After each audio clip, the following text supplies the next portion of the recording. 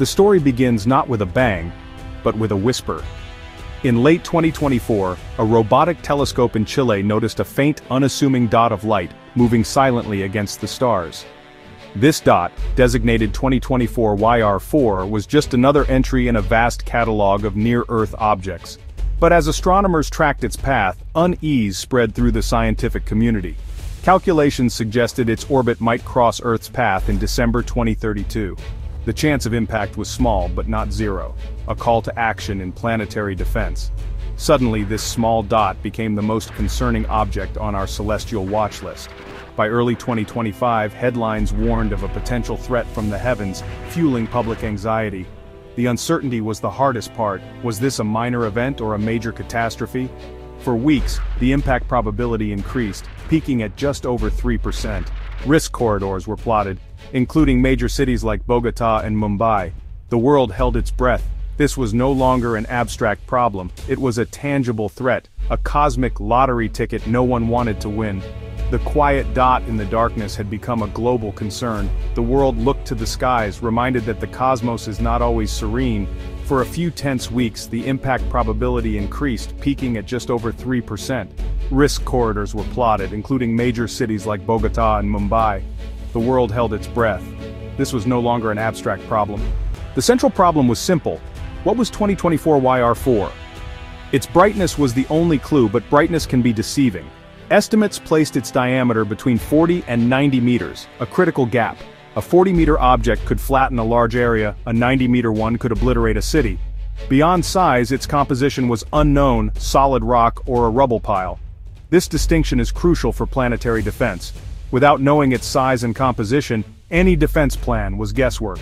Ground-based telescopes had done all they could. The world needed a more powerful tool, capable of peering into the infrared spectrum. The time had come to call upon our most advanced observatory. We needed to look at this asteroid not just as a point of light, but as a physical object. Ground-based telescopes had done all they could. They had refined its orbit, but they could not resolve its physical nature. The world needed a more powerful tool. It needed an eye in the sky capable of peering into the infrared spectrum. With the clock ticking, the International Asteroid Warning Network made a critical decision. They issued a formal request for emergency observations from the James Webb Space Telescope. This was an urgent plea for help, triggering a special protocol known as Director's Discretionary Time. The potential threat from 2024 YR4 was exactly such an event. The request was fast-tracked, and a team of experts was quickly assembled.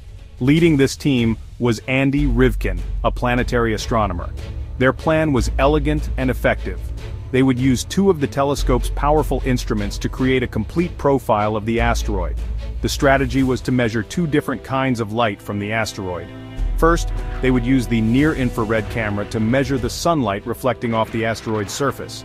At the same time, they would use the mid-infrared instrument to measure the heat being radiated by the asteroid. By comparing these two measurements, they could solve the puzzle. They could finally determine its true size, independent of how bright or dark its surface was. In March 2025, the moment arrived. The James Webb Space Telescope received its new instructions. Its golden mirror swiveled towards its new target, 2024 YR4. The telescope locked onto the asteroid, its instruments cooling down to detect faint infrared light. The observation was a masterpiece of cosmic choreography. The NIRCam instrument gathered photons of reflected sunlight. Simultaneously, the MIRI instrument measured the faint thermal glow. The data streamed back to Earth, eagerly awaited by scientists. By late February, the risk was already considered near zero. Earth, it seemed, was safe from a direct hit. But this did not make JWST's mission any less critical. On April 24, 2025, NASA held a press conference. The mood was one of scientific triumph. The team led by Andy Rivkin had finished their analysis of the JWST data. They announced that asteroid 2024 YR4 was approximately 60 meters in diameter. This measurement was precise, resolving the great uncertainty. It was not a regional threat nor a city killer. It was a 60-meter object, roughly the size of a 15-story building.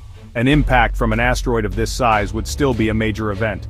But with the impact risk ruled out, the world could breathe a sigh of relief. The JWST data provided more than just a size measurement.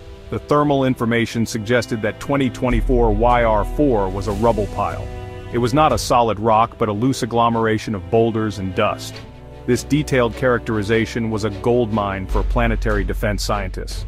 The mission to observe 2024 YR4 had not only averted a potential panic, but it also provided invaluable data. The episode with 2024 YR4 served as an invaluable test of our planetary defense systems. It was a fire drill on a cosmic scale. For years, scientists had been developing protocols for this kind of scenario. This event forced the global community to put its plans into action. The system performed beautifully. The detection itself was a success. The rapid follow-up observations demonstrated international cooperation. The International Asteroid Warning Network acted as the central nervous system. The role of the James Webb Space Telescope was the highlight of the response. It proved that JWST is more than just a tool for exploring the universe. It's also a powerful guardian, providing critical intelligence about potential threats. Ultimately, the 2024 YR4 event left us stronger and better prepared. Just months after the drama of 2024 YR4, JWST delivered another spectacular result. In August 2025, scientists announced a breakthrough in understanding asteroid families. They confirmed a connection between two famous near-Earth asteroids, Bennu and Ryugu. These were the targets of ambitious sample return missions. Scientists had noticed similarities between Bennu and Ryugu. They believed these objects were siblings, born from a larger parent body. The prime suspect was an ancient asteroid named Polana.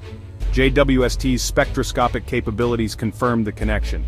The chemical signature of Polana matched the samples from Bennu and Ryugu. It was a stunning piece of detective work, linking a telescope in space with samples in a lab. The events of 2025 illustrate the dual nature of asteroid research. On one hand, asteroids are potential threats. The work of planetary defense is a vital matter of survival. It requires vigilance, technology, and international cooperation. Our ability to find and characterize these objects is our first line of defense. On the other hand, asteroids are storytellers. They are time capsules, preserving the raw materials from the birth of our solar system. The discovery that Bennu and Ryugu came from Polana helps us piece together the history of the asteroid belt. These cosmic storytellers carry profound secrets. By studying them, we learn about the history of our planet and the origins of life. The James Webb Space Telescope has proven itself to be both a guardian and a historian. The lessons of 2025 are clear. We must continue to look up and study these celestial travelers.